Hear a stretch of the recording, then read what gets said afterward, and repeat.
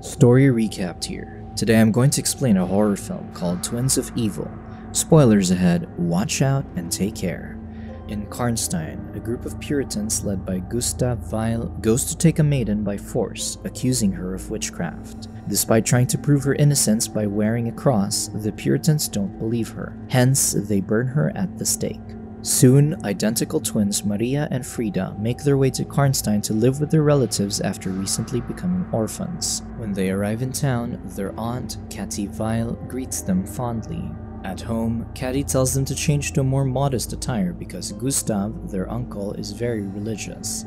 Although Maria tries to respect Katy's orders, Frieda is more impertinent. Because of this, Maria non-verbally reprimands Frieda. When Katy is about to show the twins to their room, Gustav arrives. Right away, he shows disdain for their clothing, just as Katy predicted.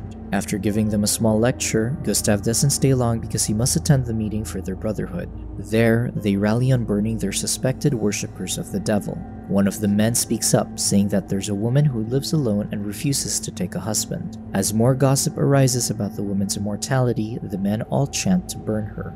Meanwhile, the twins argue about their new home. While Frieda seems determined to be disobedient, Maria wants to diligently follow their orders because she's worried about Katy. So, Frieda says she'll find a way to get away from there. On the other hand, Gustav and his men ride out to the cottage of the woman Goethe, whom they suspect to be a servant of the devil. However, they find Count Karnstein spending the night with her. Count Karnstein tries to send Gustav and his men away. The two argue, but at the end of it all, Gustav stands down. Still, Count Karnstein mocks the Puritans and throws Goethe at them. In frustration, Gustav points a gun at Count Karnstein, but Joachim, his loyal guard, stands in front of it. However, the Count is not afraid of Gustav's threat, since he has the Emperor's favor, saying that the Emperor will hang them all if they hunt Count Karnstein. As the Puritans leave, they come across the graveyard where they hear a man screaming. When they get to the noise, the man is already dead with bite marks on his neck. Because of this, they track down the woman they assume to be the perpetrator and burn her at the stake. At home, Gustav starts ranting about the impurities in their town, especially about Count Karnstein, not knowing that Frieda is eavesdropping on them. After hearing things about the Count, Frieda is immediately interested in him. When she hears about the gatherings in Karnstein Castle, Frieda goes to their bedroom window to see their view of the castle from their spot. She states her desire to meet the Count. True enough, a gathering is being held in Karnstein Castle, where the Count watches as a demonic ritual transpires.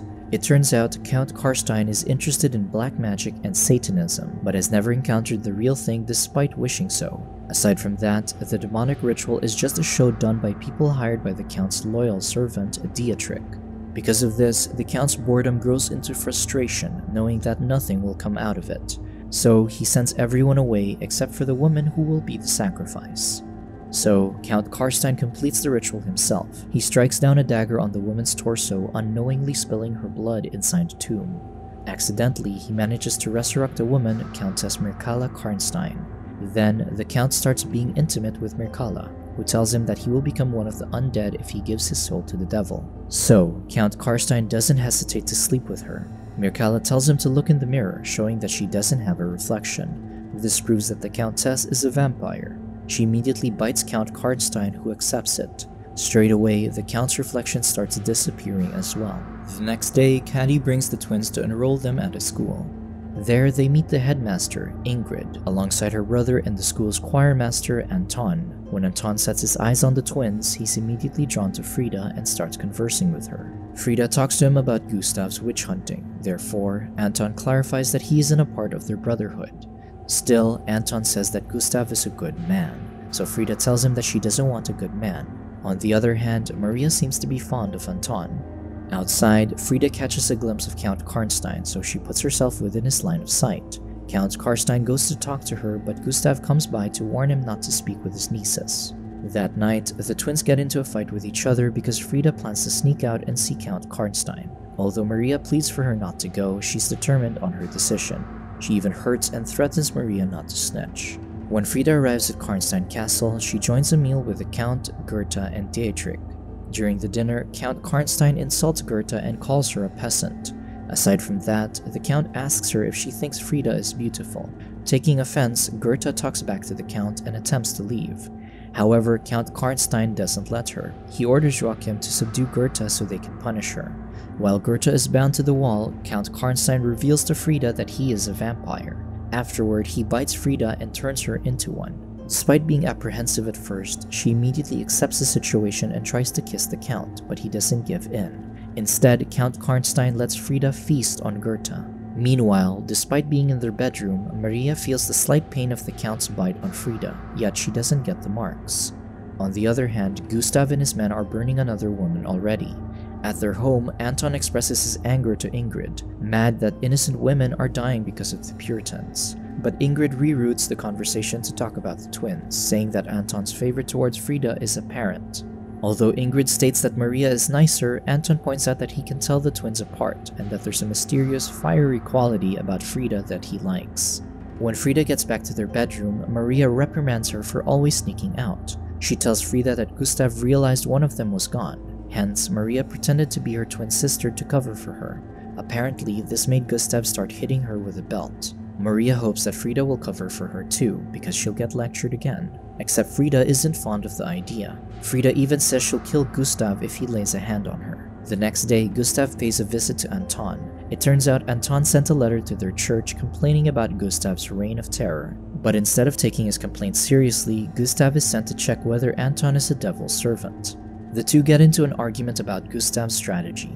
Gustav tries to justify his action by saying that the burning purifies their town from evil. However, the killing isn't what Anton is worried about. Because Anton studies history alongside superstition, he showcases his knowledge about vampires. He points out that burning the bodies will only let the evil souls reincarnate in another body. Therefore, Anton tells Gustav that they should start using stakes in decapitation instead. The conversation ends with Gustav warning Anton not to interfere with the ways of their brotherhood. He even leaves a vague threat directed towards Anton and his sister. Afterward, Anton tells Ingrid to leave for a few days under the guise of visiting a family member to protect her. Although a bit suspicious, Ingrid agrees to follow his request. However, she assumes that it's because Anton wants to be left alone with Frieda. That night, Maria pleads with Frieda not to leave because she's frightened of Gustav. However, Frieda is worried about something else, anxious that she might be tempted to bite Maria if she stays. So, she leaves to find some other victim. As she wanders alone in the woods, she manages to lure an unknowing victim inside a cave. There, she doesn't hesitate to suck the man's blood. The next day, while Anton takes over Ingrid's class due to her absence, Gustav barges in with his men. As he sees that they're carrying a body with them, Anton is immediately angered at the tactless display. Despite Anton trying to send them away, Gustav is adamant about showing him the victim, even in front of the students. It turns out the body is Ingrid's, found dead with bite marks. As everyone gasps in shock and terror, Frieda is the only one that has a knowing smirk on her face. At night, one of the Puritans wanders alone and comes across Frieda. She starts seducing him and he gives in easily. But of course, this is all to drink blood from him. The man screams in utmost horror, notifying the Puritans who are currently in their church. As the Brotherhood surrounds Frieda, she starts feigning innocence in front of his uncle. She pretends that vampires have attacked them. However, Gustav doesn't buy her act because there's still blood on her lips. Though she still tries to act like she didn't do it, Gustav pulls out a cross. This makes Frieda flinch, showing her fangs for everyone to see. So they immediately take Frieda to jail. Back at home, Gustav takes a belt and attempts to punish Maria, but Katy blocks him at the stairs. She vouches for Maria and her innocence, knowing that Frieda is the tainted one between the two. Although Gustav insists on going to Maria, Katy tells him that she's sleeping while holding a cross. Because of this, Gustav lets it be. Afterward, Katy pleads for another alternative for Frieda, hoping that they won't kill her. But Gustav tells her that it will be up to the Brotherhood to decide, not just him.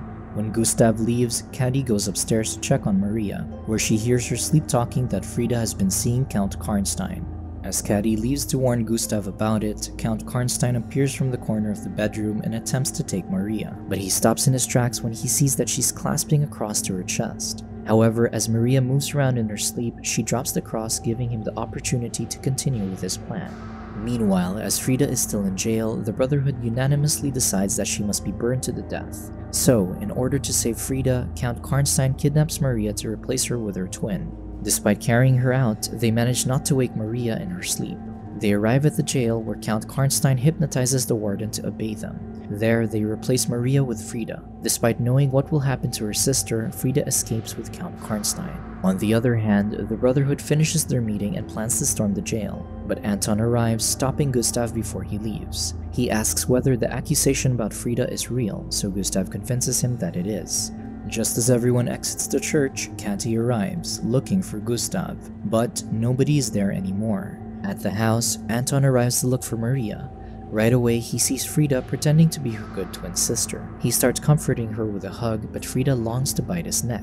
Still, she plays it slowly. Frieda starts charming Anton and shows him a lewd display. However, Anton catches sight of the mirror and sees that she has no reflection. Frieda starts tackling him on the bed, baring her fangs for him to see, but Anton manages to grab the cross that Maria dropped and escapes Frieda's grasp. After throwing the cross at her, Anton immediately rides to the Puritans, having Maria bound already. Although Kati arrives to vouch for Frieda, she doesn't know that it's actually Maria until Anton comes to her defense. As he tries to convince the Puritans of their innocence, Gustav merely thinks that he's also stricken with the devil's charm. But he tells Gustav to test them and holds a cross in front of him and Maria.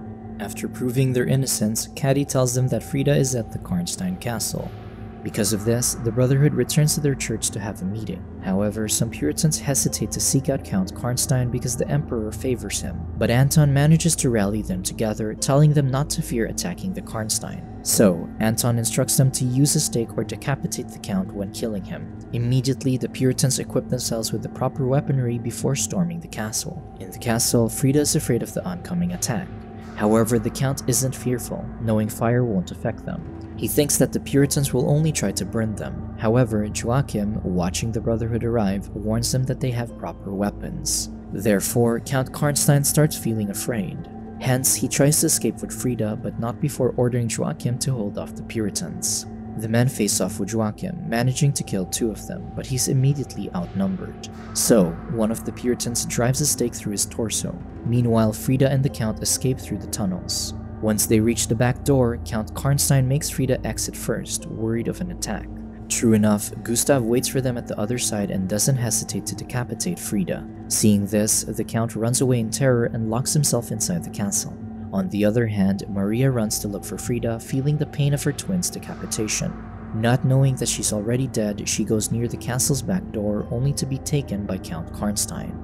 Anton, who is following her, sees this and goes to the Puritans to warn them about the hostage situation. As the Brotherhood flocks inside the castle, they watch Count Karnstein hold Maria from floors above, about to drop her down. However, Gustav comes up from behind to attack him. The Count welcomes his attack, displaying arrogance that he can't beat him. Surely enough, Gustav misses his axe, so Count Karnstein throws it back at him.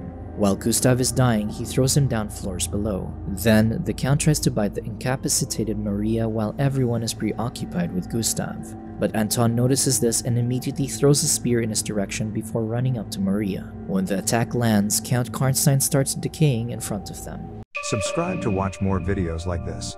Turn on notifications. And leave a like, it really helps the channel out. Thank you for watching.